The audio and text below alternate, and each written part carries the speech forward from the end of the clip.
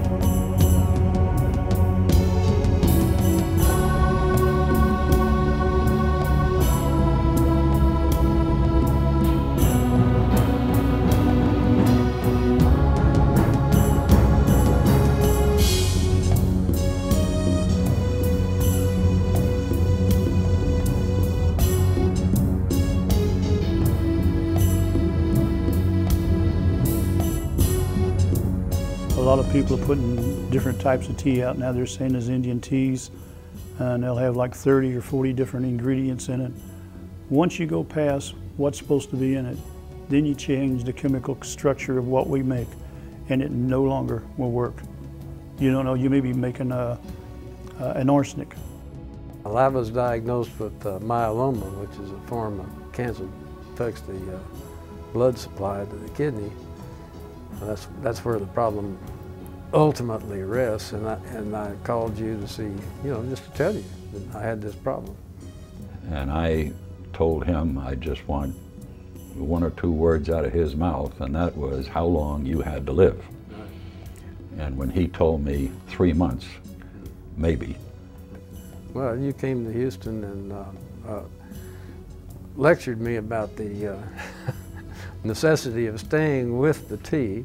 It was not long after that I was tested by the oncologist, and she congratulated herself on having cured me. She said, well, you're doing real good. The steroid treatment is helping you now. And I said, well, it's not just that. I said, I've been supplied with some tea. She said, well, do you realize that stuff could kill you? And my wife was sitting there and she says, well, so could chemotherapy. During the early 1960s, Dr. Charles A. Bruce ran a clinic in Massachusetts and was also a personal physician to the late John F. Kennedy. Jack was a good friend, all right. I didn't like his brother Teddy, but Teddy has one of the relatives that had cancer and they couldn't take care of him. I think it was Dr. Bush was telling him he knew of a alternative medicine he could get. When they made it for him, he was already told that he was going to die, and he now, is still running around. So I guess he didn't die, it worked.